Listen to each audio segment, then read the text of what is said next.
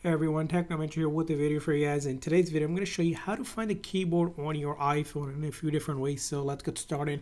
Now, when it comes to keyboard on iPhone, there is no dedicated keyboard manager where you can view multiple copies just like you would on an Android phone. So you have to do any of these steps. There's three ways you can do it. First way is that whenever you copy something, it saves it on the paste here. So what you could do is open up Notes, for example. And if I go ahead to Notes, hit enter, and I go ahead and paste, it's going to go ahead and paste basically the last copied item, which is sort of like a clipboard.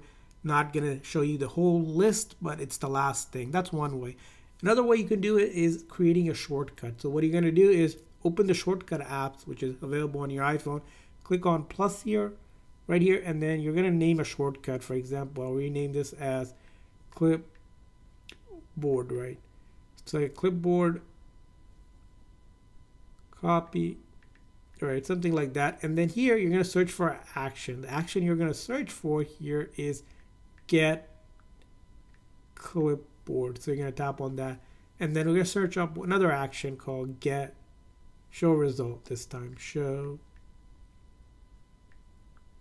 results.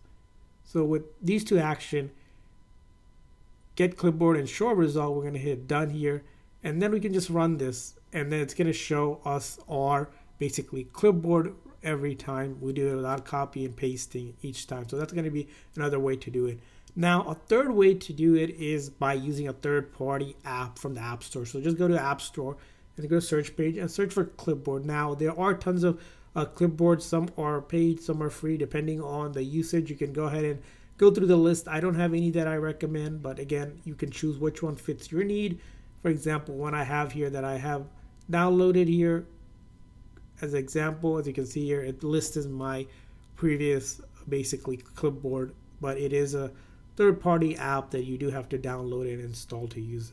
So that's how you find your clipboard on your iPhone. I hope this video was helpful. If so, please consider hitting the like and subscribe button for more tips and tricks for your iPhone. We'll see you guys next time.